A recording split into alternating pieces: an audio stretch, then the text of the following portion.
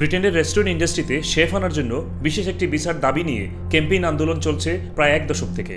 আশা ছিল 20 থেকে 22,000 পাউন্ড বার্ষিক বেতনে সহজ একটি পলিসি আসবে। The government has been clear that when it comes to the brightest and the best from outside of the country, we will support them when it comes to working in the UK. ওরা আমাদের দুইটা ইস্যুতে mainly promise করেছিল, আমাদেরকে কিছু staff এনে আমাদের এই শর্টেজ অফ স্টাফ এই প্রবলেমটা সলভ করবে। পাশাপাশি আরেকটা দাবি ছিল যেটা বরিস জনসন ইতিমধ্যেই বলেছেন যে আনডকুমেন্ট লোকদেরকে লিগ্যালাইজ করে দেওয়া। বাংলাদেশি বা আমাদের শেফ আনতে গেলে বা আমাদের স্কিল স্টাফ আনতে গেলে যে 35,800 পাউন্ডের যে স্যালারি থ্রেশহোল্ড সেটা প্রযোজ্য হবে না আমাদের বেলায়। এখন কিন্তু আমরা আশা করব যে আমাদের যে এইম এটা 20,000-এ চলে আসে। বাস্তবে কি হয়েছে?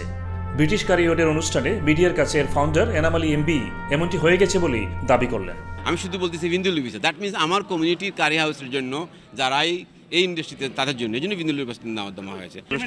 হ্যাঁ, ইমপ্লিমেন্ট হয়ে গেছে। এখন আমি গত সপ্তাহ I have got a copy of the passport the got the vindaloo visa. ওনারা আসতেছেন, তাদের 29,000। এক্ষেত্রে তার ভূমিকা একাধিক প্রধানমন্ত্রী সহ সরকারের বিভিন্ন পর্যায়ে দেন দরবারের পক্ষে একটি ডকুমেন্টারি প্রদর্শন করেন তিনি।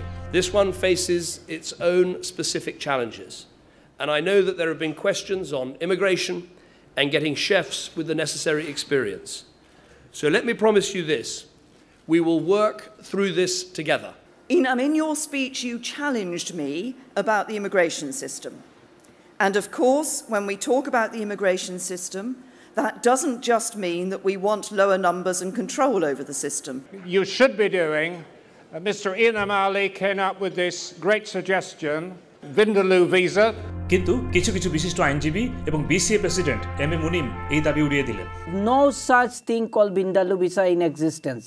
কিছু জিনিস আমরা মিডিয়াতে দেখি যেটা অলরেডি ভিন্ডালু ভিসা ইমপ্লিমেন্ট হচ্ছে, কিছু লোক চলে আসতেছে, কিন্তু আমরা এখানে নতুনত্ব কিছু খুঁজে পাই নাই।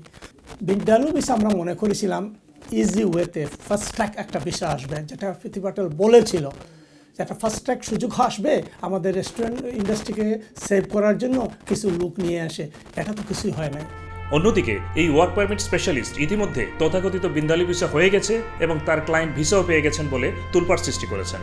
তার মতে ভিসা পেপারে ভিন্দালু ভিসা লেখা থাকবে না, কারণ এটি ক্যাম্পেইনের নাম, কিন্তু শেফ আনার সুযোগ তো তৈরি হয়েছে। অক্টোবর 7 তাকে শর্টেজ অকুপেশন লিস্ট আপডেট হয়েছে। আমরা অক্টোবরের 1 তারিখেও অ্যাপ্লাই করে দিয়েছিলাম যে শর্টেজ অকুপেশন যেহেতু লিফট করছে একটা রেস্টুরেন্টের নামে যে আমরা একটা শেফ দরকার।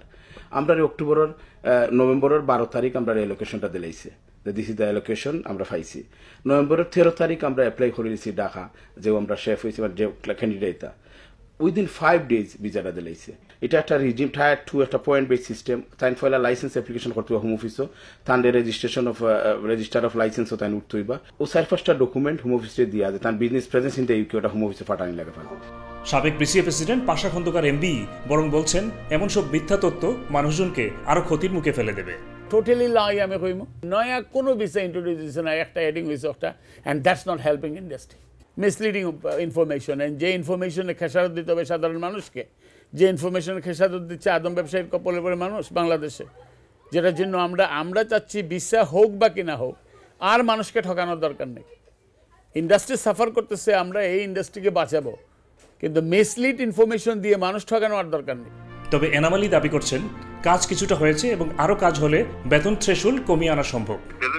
একটা ক্যাম্পেইনের নাম এবং 2017-তে এটা আমরা ভিন্দালু ভিসা আমাদের ব্রিটিশ ক্যারিয়রে অ্যানাউন্স করেছিলাম এবং ভিন্সকে বলছিলেন ওনার মাধ্যমে উনিও অ্যানাউন্স করেছেন যে একটা সাজেশন করা হয়েছিল যে ভিন্দালু নাম ওই অ্যামেন্ডমেন্টের জন্য।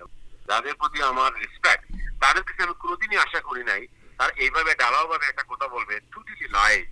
Yes, there is a debate. এটা আবার জানুয়ারি মাসে 2020-তে ওয়াইএস এর যে থ্রেশহোল্ড বিবেচনা করা, আমাদের রিকমেন্ডেশন হয়েছে 24,000 এবং আমরা আশা রাখি 24,000 2020-তে জানুয়ারি মাসে হয়তো আমরা দেখব।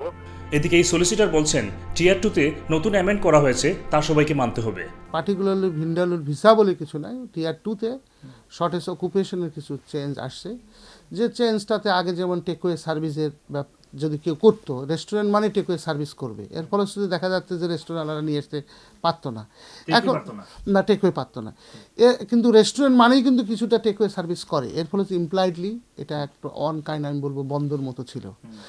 এখন এটাকে ডিসরিগার্ড করার ফলশ্রুতিতে ফলশ্রুতিতে এখন সুবিধাটা হলো ইয়েস রেস্টুরেন্ট ক্যান অ্যাপ্লাই এখন এর একটা ইয়েস ট্রু। তিনি অবশ্য বলছেন যে আশা বা দাবি ছিল তার যথার্থ বাস্তবায়ন হয়নি। এখানে স্পেশাল ক্যাটাগরি এখন লোক আনার ব্যাপার এনএসএস এর ক্ষেত্রে আছে, যেহেতু ডক্টরদের ক্ষেত্রে আছে, কিছুটা রিল্যাক্সেশন আছে। ঠিক এই ইন্ডাস্ট্রিকে সার্ভাইভ করার জন্য যদি স্পেশাল একটা ক্যাটাগরি থাকতো তাহলে আমি বলতাম যে it would have been better. এই ধরনের হ্যাঁ গ্রেট অ্যাচিভমেন্ট। তো yes there is a change, কিন্তু এখানে যে এটা যে বিগ অ্যাচিভমেন্ট, এখানে যে ড্রামাটিক চেঞ্জ আসবে আমার কাছে মনে হয় না, আমার ক্ষুদ্র জ্ঞানে আমি যেটা বুঝি।